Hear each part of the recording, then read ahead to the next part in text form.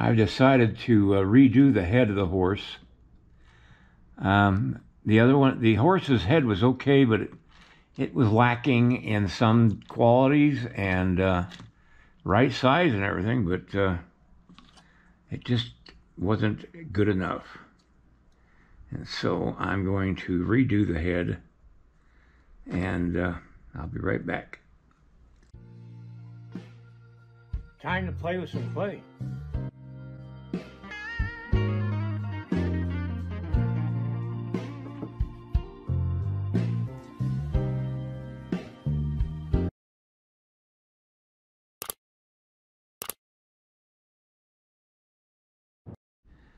All right, I'm not going to show everything because I cover this in a couple of my instructional videos that I have on Vimeo. If you want to check out the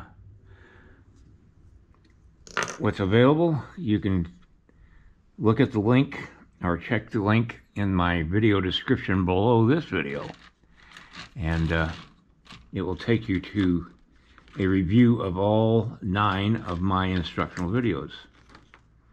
All right, I'm going to get busy on this and I'll be back in a little while. I'm just blocking in the skull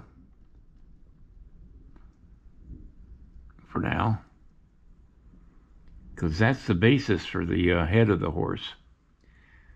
The skull is really close to the surface of the horse's face. And if you don't got the skull right, the horse's head ain't going to be right.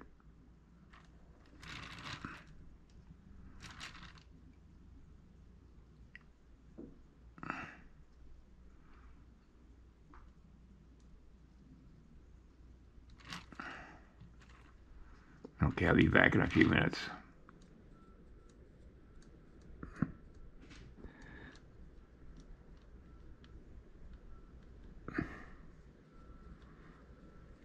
I made the eyeballs out of a different kind of clay, and it's a clay that hardens stone hard overnight.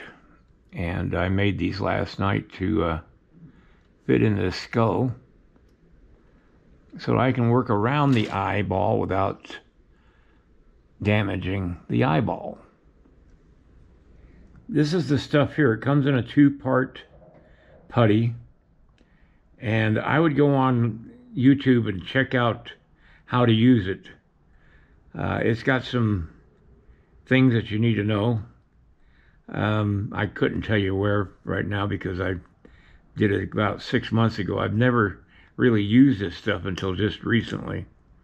But it comes in a 2-part putty, and you mix them together, and it will form a hard object, which is good for some things.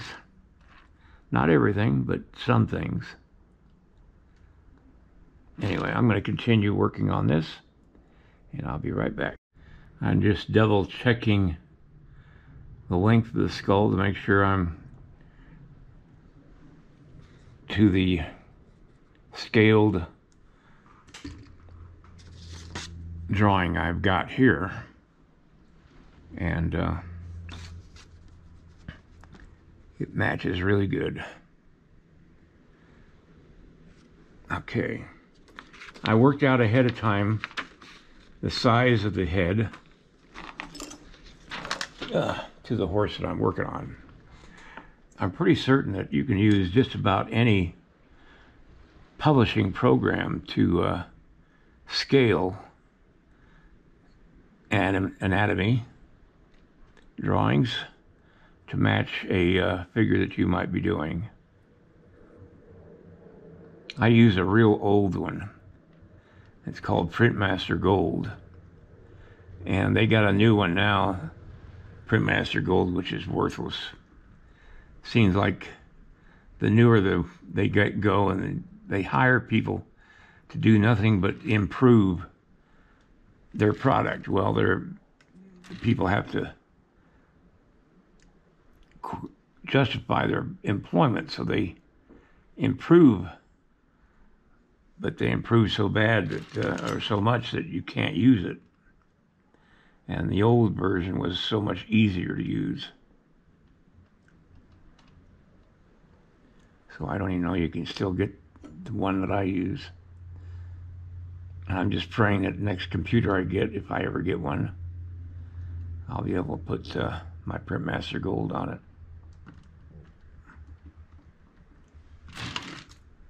Okay. The eyes are lined up. That's a big key. You don't want one eye lower than the other. And they're lined up across too.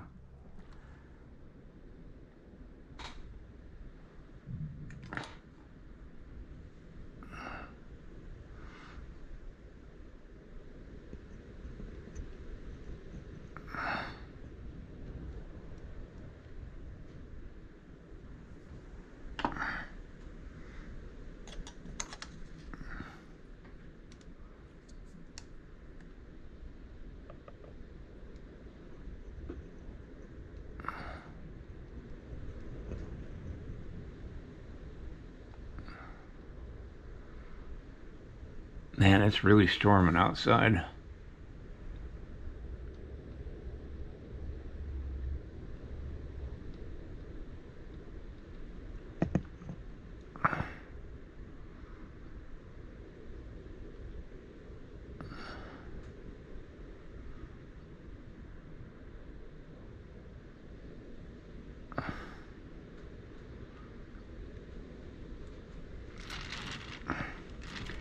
The horse is going to have his mouth open. That's why I've got the jaw in the position I've got it.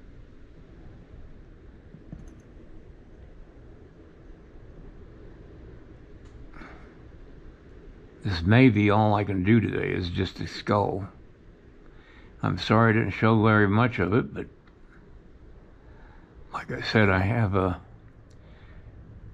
this covered in several of my instructional videos online, and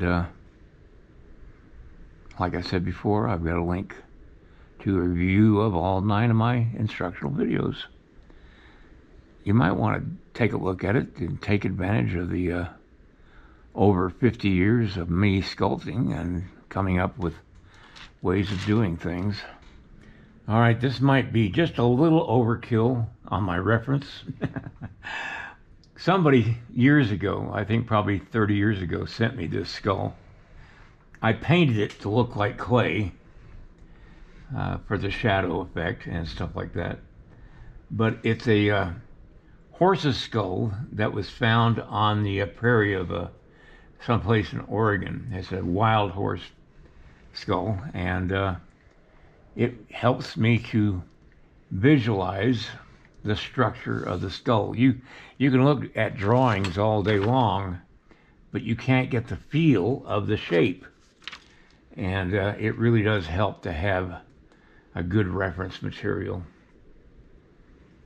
When I got it, it was in a box, and there were all kinds of bug shells, remnants of the bugs that cleaned the skull on the prairie.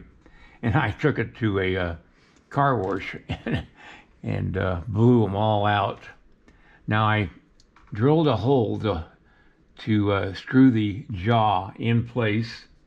I also drilled another hole to hold the jaw together, and then I put it on a Lazy Susan so I can turn it around, and I screwed it to the Lazy Susan.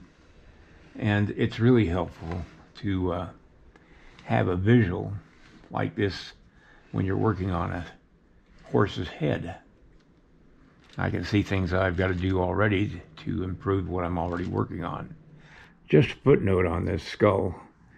I'm pretty sure you can go online and buy skulls. They're expensive, but well worth the expense if you're doing a lot of horses. And but there are bone places or skeletal places that sell animal bones and stuff like that, and I'm fairly certain that you can get a good horse skull someplace. All right, everybody. Just make sure it's not an Arabian skull, because that's going to be really strange unless you're doing Arabians. Now, to brace my hand, I've got a stick that I use, kind of like what a painter does when he wants to get detail, and he doesn't want to have a shaky hand when he does it. And I'm doing the same thing.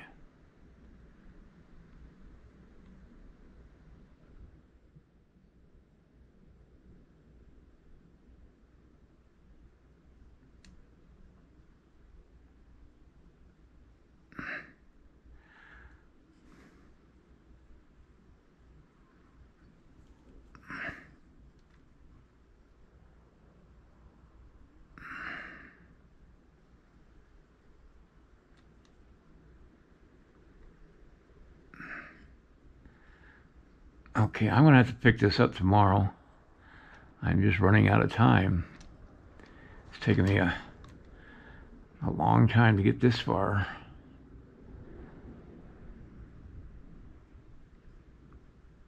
So, when I finish this little part of the socket, I'll call it quits for the night. I'll pick this up tomorrow. I got a lot of work on this skull to do to get where I like it. All right, everybody, have a great night, and I'll see you next time. If you like this video, please like and subscribe to my channel. It really would help me. Also, check out the link below this video. It will take you to a review of my 9 instructional videos that could be very helpful to you if you're thinking of sculpting. Good night, everybody.